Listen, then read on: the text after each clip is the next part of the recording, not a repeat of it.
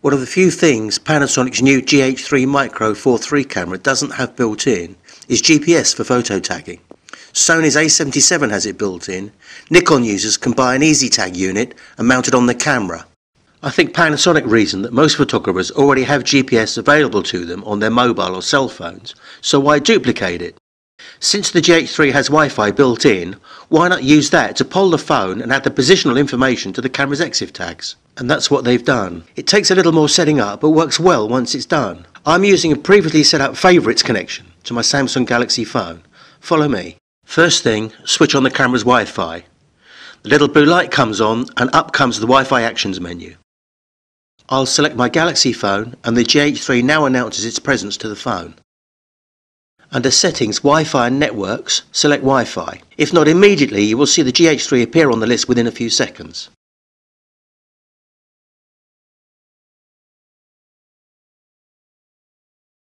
Tap that and the connection is made.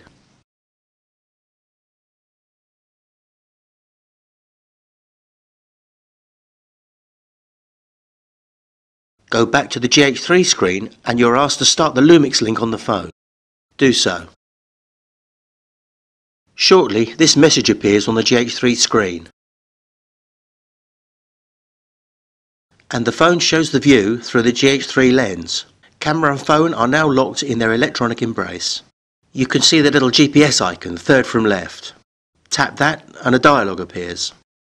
Tick the record location information box and set the recording interval. The 5-second default works well for me, so I'll leave that. Scroll down to Time Sync and tap it. This will sync the highly accurate GPS satellite time with the camera's clock.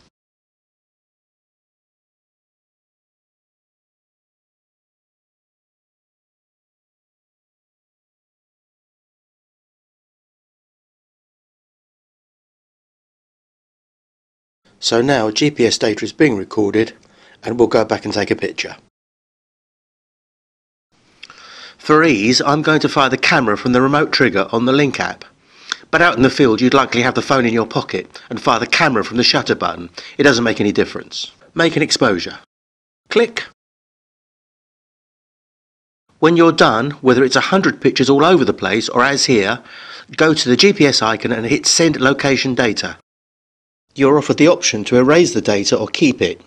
You might as well keep it, unless you've taken thousands of pictures without transmitting the data to the camera. You have a max of 600,000 before the log is full. By the time that was full, you wouldn't need GPS data. You'd know most places in the world by sight. So, data is sent to camera and camera acknowledges receipt. The data and pictures are in the camera. Now we can tell the GH3 to write the data to the pics. Go to the playback menu and you'll see location logging, and in that menu add location data. Hit that and you're asked to select the session or sessions which you want to annotate. I've selected the most recent. Confirm. And the data is written to the files. To confirm it all works, I'll drop the RW2 file onto EXIF data and have it write the EXIF data to a text file. And there it is. So that's how you do it. It might seem a bit clunky, but when you get used to it, it's straightforward enough. I noticed GPS is quite battery intensive on the phone, as is the Wi-Fi on your GH3, so I make sure I switch them off when I'm not using them. All in all, I'd prefer GPS built into the GH3, but that would hit camera battery life and add to costs on an already feature-packed camera, so I guess that's why Panasonic went the way that they did. On the other hand, since the phone and camera are in contact via Wi-Fi and the Lumix Link, it would have been neater if, when you took a picture, the camera extracted the location data from the phone and wrote it to EXIF automatically. Maybe that will arrive in later firmware. I hope so. In the meantime, that was how you write GPS data to your GH3 camera files. Thanks for watching.